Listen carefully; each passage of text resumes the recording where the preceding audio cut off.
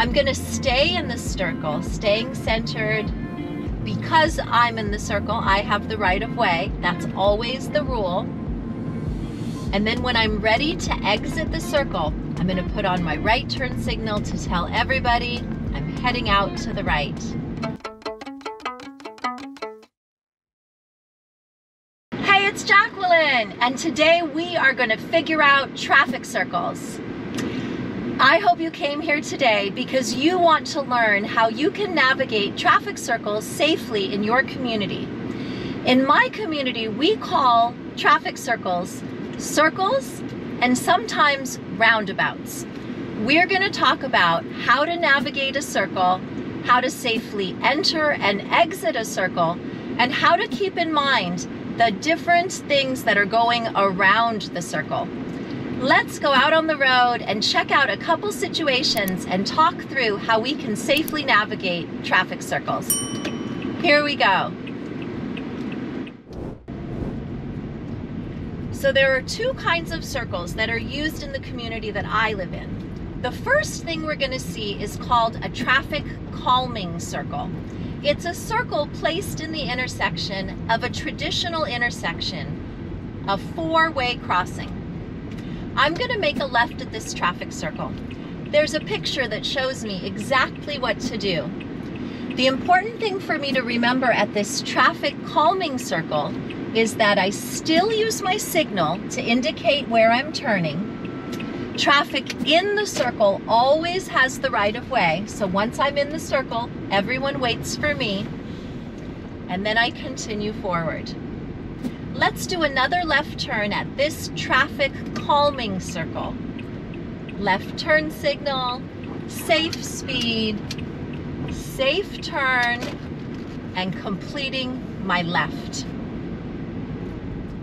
So a traffic calming circle follows the regular rules of any intersection. You put on your left turn signal to turn left, you put on your right turn signal to turn right, and if you were continuing straight, you don't use your signal. In that case, the circle is just there to slow folks down in a neighborhood. The physical barrier of the concrete slows people down, and we all figure out how to move together without bumping into each other.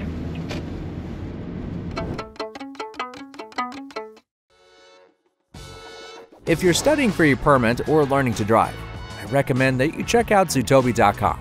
They have an amazing app with tons of DMV practice tests to help prepare you for your permit test. It goes through everything you need to know in detail and has hundreds of illustrations to make it easier to understand and remember the information. With more than 100,000 ratings, Zootobi is one of the most widely used driver's ed resources in the US and a must-have for learners. Check it out and see for yourself.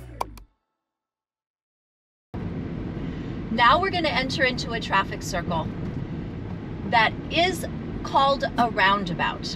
And that means when you're going around this circle, in my mind, there's a lot to think about.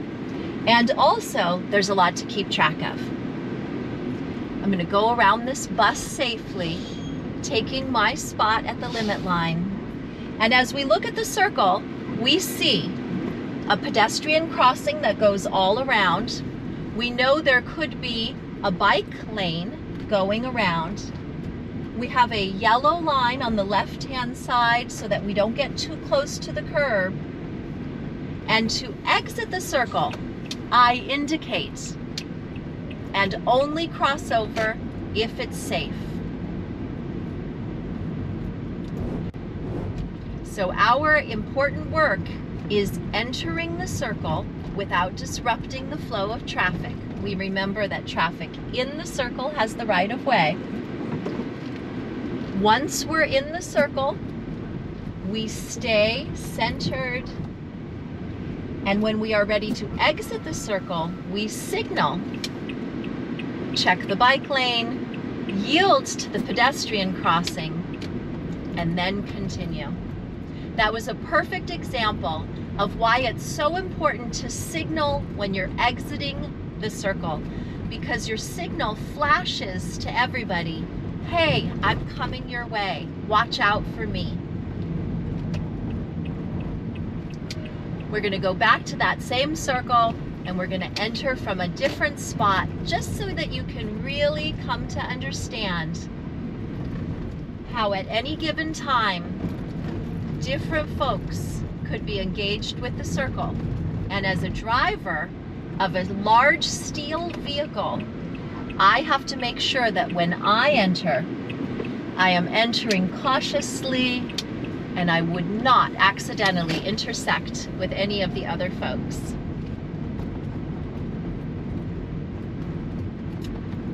And we remember, everyone enters the circle from the right, so we do not signal right. We only signal when we are prepared to exit. There, I was yielding to the car that was already in the circle. I'm going around the circle and signaling to the world, hey, I'm coming this way. And that way, if there was a cyclist or a pedestrian crossing, they would see my flashing lights, they would expect me to go to the right, and I would make sure that I didn't surprise anybody. Once I did a funny online quiz that was trying to guess where people were from, and they had all different kinds of names for traffic circles. And the idea was that they would be able to tell where you were from regionally based on what you call the thing I call traffic circle. And roundabout was the alternative that was most familiar to me. But I would be curious, what are these things called in the community where you grew up? Whether it's another part of the United States, or if we're lucky and we get you from another country, leave a comment and let me know, what are roundabouts or traffic circles called where you grew up? Now I'm on a road that leads to a traffic circle with several exits. So I just want to talk about the way your navigation device might direct you around a traffic circle. When I'm approaching a traffic circle in an unfamiliar area and I'm using a navigation device, I listen really closely to the navigation device, because it will say things like exit at the 4th exit. So your job is, when you enter the circle, literally to be counting, okay, 1, 2, 3, 4.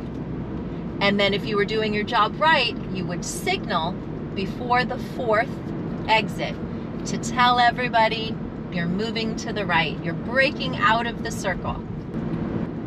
So we're going to practice that up here. We're going to enter a traffic circle and we're going to exit at the 4th exit. And I'm going to do the counting. When I enter this circle, I am entering from a yield. That means I don't stop unless I have to. I take my space in the center of the circle. I'm counting my exits, and this is my 4th exit. I signal, and I look and make sure there's no cyclist or pedestrian that I would intersect with to exit the circle. Let's go back and enter that same circle. This time we're going to enter from a stop sign. So while we're on the way, I want to talk about the difference between entering a circle from a yield and entering a circle from a stop sign. If you enter a circle from a yield, that means don't stop unless you have to. And cars behind you will not expect that you would stop unless there was a pedestrian, a cyclist, a car, a deer, who knows, whatever was blocking your path. But if nothing is blocking your path, the important safe work that you're going to do is continue flowing, because that's what everyone around you expects. And sometimes new drivers feel like they're being safer by slowing or stopping when they're unsure, and that can cause a backup behind you. So you want to avoid that. You want to think about driving harmoniously with traffic. When you enter the circle, you flow with the flow of traffic around the circle. This time we are entering the circle from a stop sign. That means we have no rights. We're just taking turns with everyone else. We can see straight ahead an upside down yield sign on the very far side, and we have a yield sign to the right. So we yield to the people who have the right of way. We're going to stay in the circle, and we're going to exit from this exit, signaling and looking before we cut across out of the circle. That's the important work of exiting the circle. Always indicating so you can let people know, I'm cutting over. I'm back on the road, heading toward another traffic circle, and we're going to practice again. This traffic circle has 2 driving lanes. The inner lane stays closest to the center, and the outer lane is for the first exit. Now there's just 1 car lane. I'm going to go around the circle and exit here. So I put on my signal and wrap around. Remembering that when I signal to exit the circle, I'm telling people, hey, I'm going to the right. Watch out for me.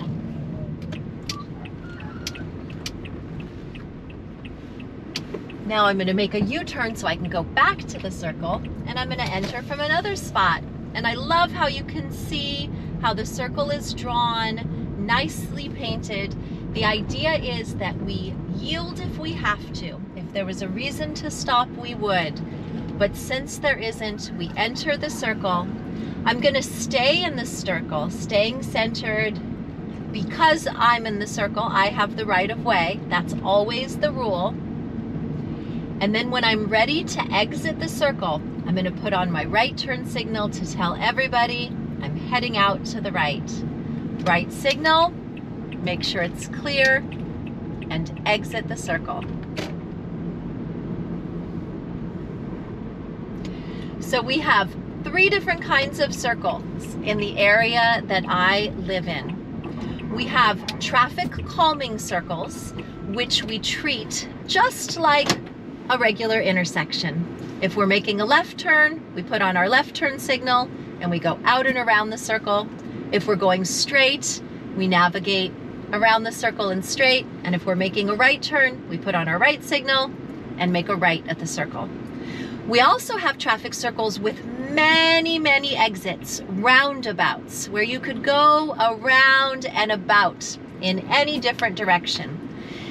In larger traffic circles, some people might enter from a yield, some people might enter from a stop sign, and your job is to make sure that you do the right thing depending on what other cars and people and cyclists are going to expect of you. And the circle that we just completed is just a traffic calming circle with yields all around, and the idea is it just keeps traffic flowing.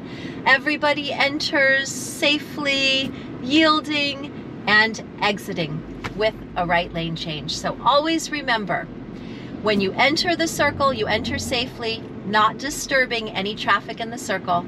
And when you exit, you use your right turn signal to tell people you're heading out. And that way no one will be surprised.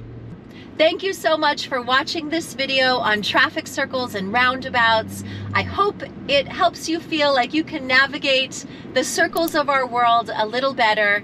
Safe driving to you. Take care, and I'll see you next time.